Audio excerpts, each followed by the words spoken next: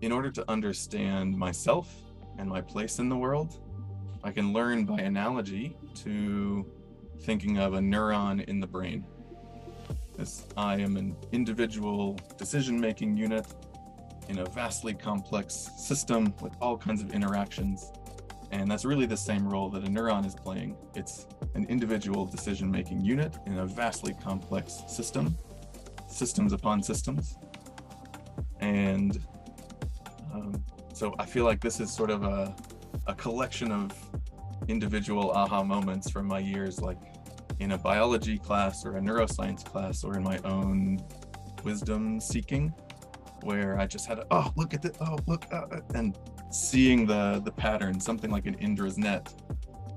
There are a lot of systems in the brain where they call them cooperating and competing.